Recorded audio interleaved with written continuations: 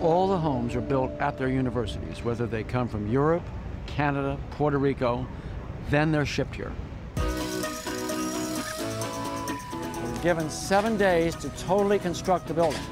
These panels, solar, photovoltaic panels, generate electricity. Those you can see through from the inside of the building. So we're putting this on the front because it's going to be very provocative. Photovoltaics take the sun and change it to electricity. The solar thermal takes the sun and changes it into hot water. So the two together power your home.